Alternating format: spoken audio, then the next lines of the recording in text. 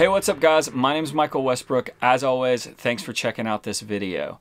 Here on my channel, I like to feature a lot of helpful and practical information for guitarists and recording guitarists. Especially if you do a lot of home recording, then I think you will find a lot of valuable content here on the channel. That being said, if that sounds like something you're into, be sure to hit that subscribe button. Today, we're talking about this. This is a 5E3, or otherwise known as a Tweed Deluxe. I built this about 6 months ago from a kit offered by Trinity Amps. The cabinets were built by Mark Steven, or otherwise known as Guitar Cabinet Outlet on reverb.com. If you want more info on either one of those, be sure to check the links in the description. Today we're going to be talking about some of the pros and cons of the 5E3 circuit, some things that it can't do and some limitations that it has.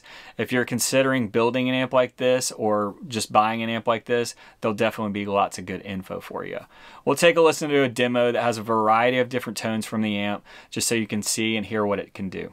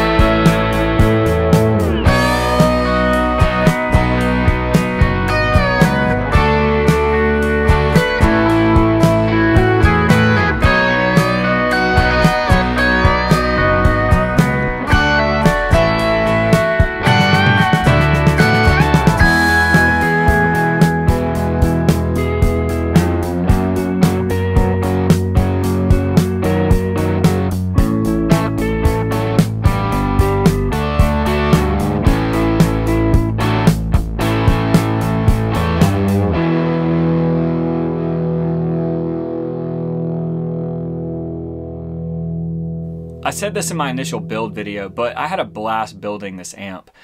It was really fun just figuring it all out and seeing it all come together.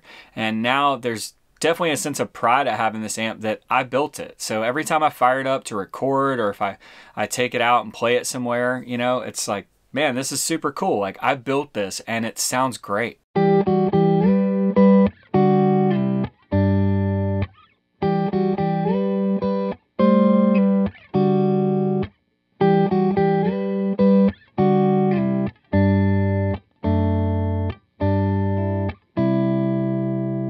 One of the great things about a 5E3 is that you can get a wide variety of tones.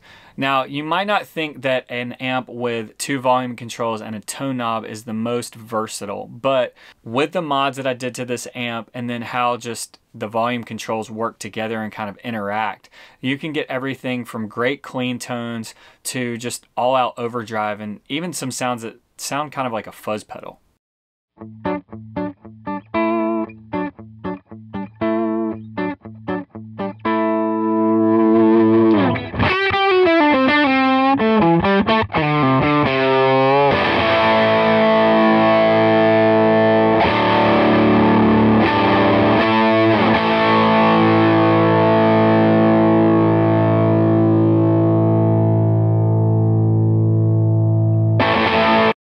Tweed Deluxes break up really early, especially in their stock setup. But for me, this is really great. I love when I set it cleaner that it's already starting to compress. I'm already getting a little bit of overdrive in there that just makes it sound really sweet.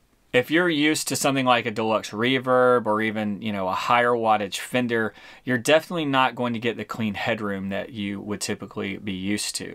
Now, I will also say that I don't necessarily feel like this is the best pedal format amp. I typically like an amp that has a little more headroom that I set on the edge of breakup and I can hit with overdrives. But I feel like when you start stacking overdrives and you start turning this amp up, they just start kind of saturating the amp more and more, and it doesn't necessarily serve as that kind of clean bass tone for stacking overdrives a lot. Now, this is one of those things that's kind of a pro and a con. I like this amp for the overdrive that I can get from it and how it reacts to boost and really hitting the front end hard. So, you know, it kind of forces me to do that. It forces me not to do what I would normally do, which is a lot of fun and kind of pushes me in some different directions. Tweed Style overdrive is its own unique thing, and it's not going to be for everyone. It's a little looser, it's a little more raw, especially in its stock format. The low end is going to get flubby. It's not necessarily going to be as tight as something like a deluxe reverb or a different style amp. But for me, I've really enjoyed that. Again, it's just something different.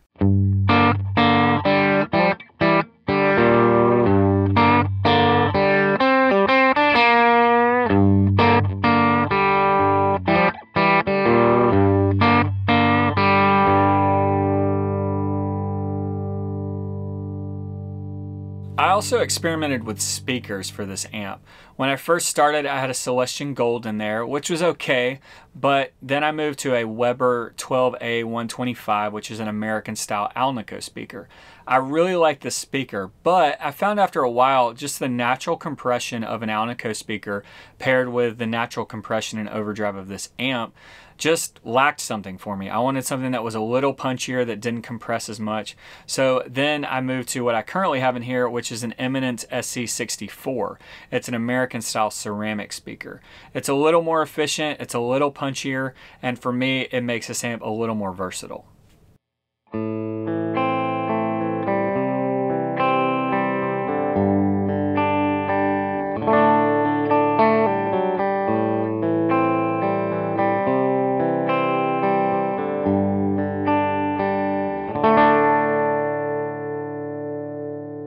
So I've seen a lot of people talk about just the overall volume of a Tweed Deluxe. Now, it's definitely a lower wattage amp. It's about 15 watts, but you're not going to get a ton of clean headroom when you're playing with a drummer. Even with the mods that I did on this amp, times when I've played beside a drummer and I need a cleaner sound, I'm kind of right there on the verge of being able to get it as clean as I want to. So if that's usually how you run things, you might not be able to get that from it. Unless your drummer is just exceptionally quiet or something, you might have a hard time getting this amp to stay clean when playing in a band setting. Now, if you like to get overdrive from your amp, this is great for that. I think it sits in a great sweet spot of being able to overdrive but not be overly loud.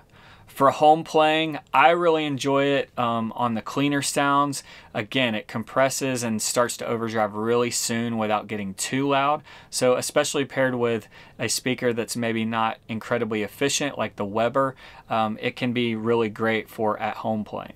So who is the Tweed Deluxe for? I think if you love classic guitar tones, you can't go wrong with owning a Tweed Deluxe. It's not going to cover everything for you, especially if you need loads of volume or headroom, but there are lots of great sounds to be had in there. For me, when I'm recording and in the studio, I've loved having the versatility and the just different tones that I can get from this amp that I haven't been able to get otherwise. There's definitely something special about having a Tweed compared to having a pedal that just replicates that. If you're thinking about building a 5E3, I definitely say go for it. Do your research, do what you need to do to make sure that you have a successful build, but I have been really happy with the experience and really happy with the amp. It's been great. That's going to do it for this video. Hopefully you found some of the info helpful for you if you're trying to make a decision about buying or building a 5E3. All right, until next time, I'll see you out there.